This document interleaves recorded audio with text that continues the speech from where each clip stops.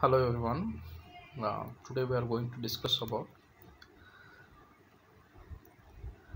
static multiprocessor scheduling, and in that we will cover node duplication. So in order to eliminate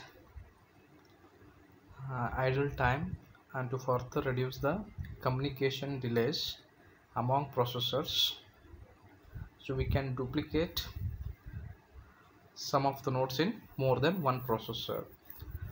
So here the topic is multiprocessor scheduling.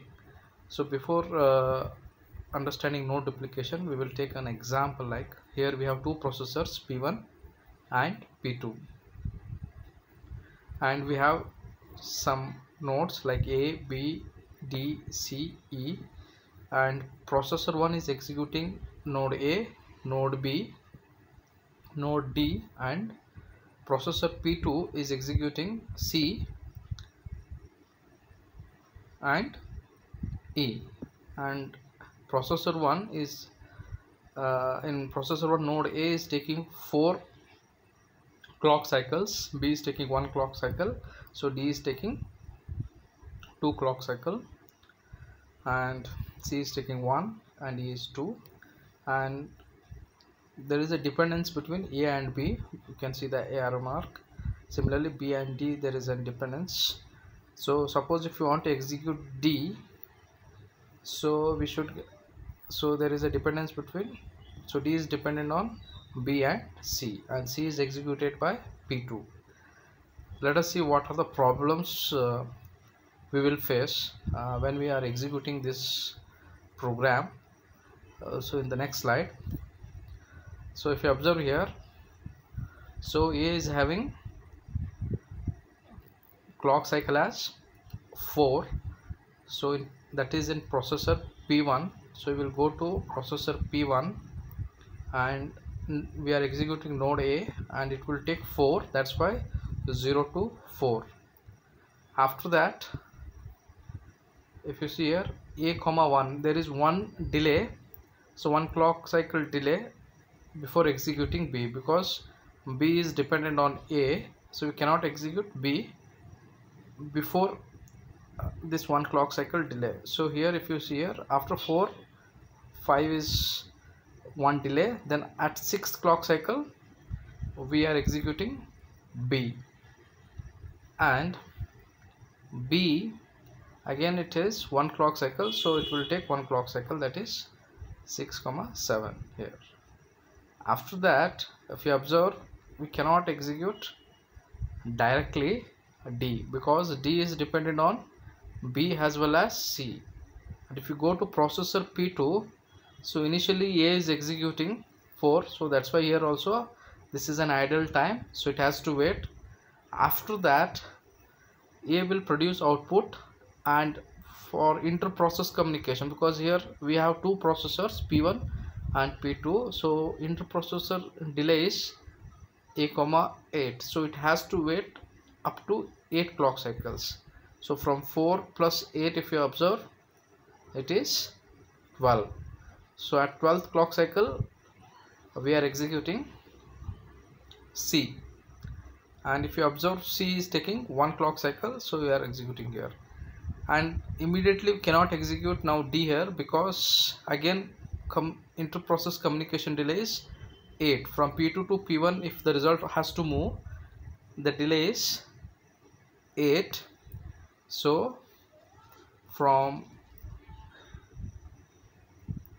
see here, so 13 plus 8, it is nothing but 21. So at 22nd we are executing D, and it is taking, 21 we are executing D, and it will take 2 clock cycles, so 21 comma 23. After that, immediately you can see here, this side E is executed, and it is taking 2 clock cycles, 14, 15, 16. Okay, and this is how the inter-process communication delays the program execution. So what we will do now, so we are duplicating the node A in processor P1, so same thing is duplicated in P2, and in P1 again we are duplicating C, because C is used by was 8 clock cycle delay in previous graph, so we are using C here, so that the interprocess communication delay can be cancelled. And now if you observe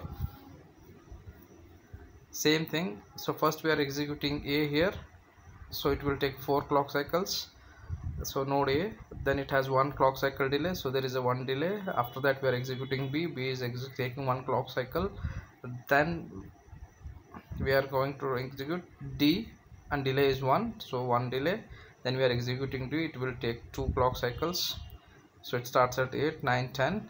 Then after that, if you observe here, we have completed at 14th clock cycle, so total it is taking 14.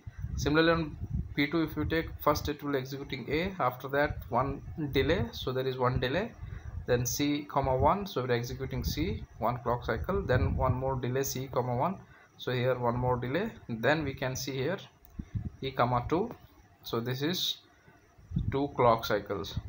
Okay, so total this program is taking, after node duplication, 14 clock cycles. And if you observe previous one, without node duplication, it was taking 27, so almost we reduced to the half. Okay, it's almost near. Okay, so this is how we can using node duplication we can reduce the execution time. And there are 4 major steps involved in grain determination and the process of scheduling optimization. So first step 1 is, so we have to construct a fine grained program graph. Second step is schedule the fine grain computation.